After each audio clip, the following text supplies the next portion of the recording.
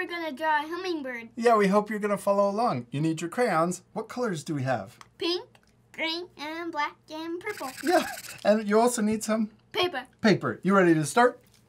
Okay. Let's first use our black crayon, and we're going to draw the body for our hummingbird. And we're gonna draw an oval shape.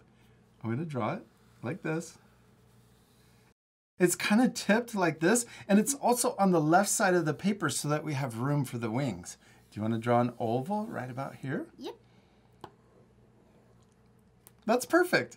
Now let's draw the little eye. We're going to draw a circle, and we can color it in. Good job. Now let's draw the beak. Do hummingbirds have long beaks or short beaks? Long beak. Yeah, long beaks so that they can put their nose inside the flower. Yeah. And get the juice. Okay, now let's draw a sideways V. We're gonna come out and then back in. Whoa, and then back in. Well, that's a very cute beak. It's a baby. Yeah, it is. Okay, now let's draw the wings. We're gonna start right here, and we're gonna draw a diagonal line that comes out. We're gonna start right here, and then draw a diagonal line that comes up to here. Yeah, and then we're gonna curve down and connect into the body.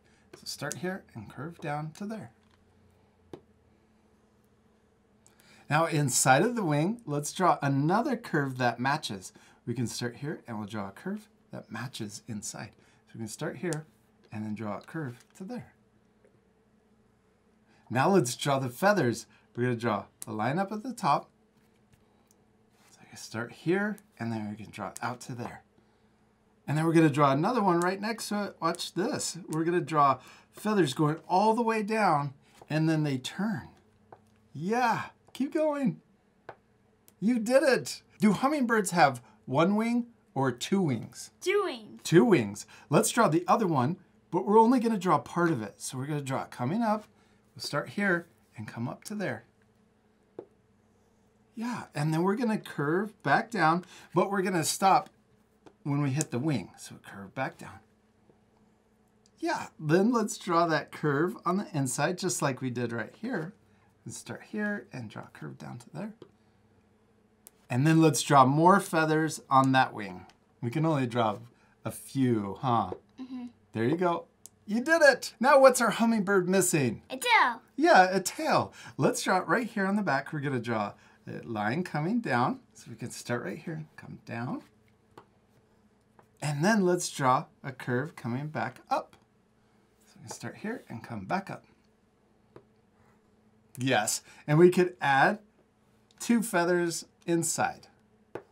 Let's also draw lines on the inside of our bird, or hummingbird. Let's start right here on the beak and draw a curve underneath the eye. And then we can draw another one right here. So start here, curve down to there. Yeah, and then right here on the belly, let's draw U-shapes coming across. Looks like lots of feathers. Yeah. Now we can also draw the feet. When they're flying, they got their feet tucked up into their body. So we could draw a little oval right there, and we could color it in. And let's draw another oval right here and color it in too. We finished drawing our hummingbird, and it turned out perfect, except we're not completely done. What do we still need to do? Color it. Yeah, we need to color it. This part we're going to fast forward, but at the end you could pause the video to match our same coloring. You ready to fast forward? Yeah.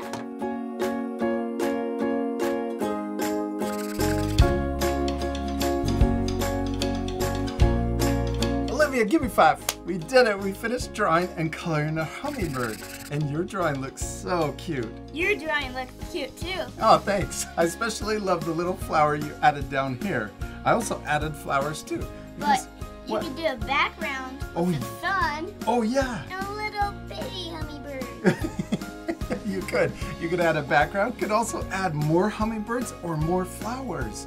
And even a sun, like you said. Yeah. You hope you had fun drawing the hummingbird. We do. We hope you had a lot of fun. And we'll see you later, our friends. Goodbye.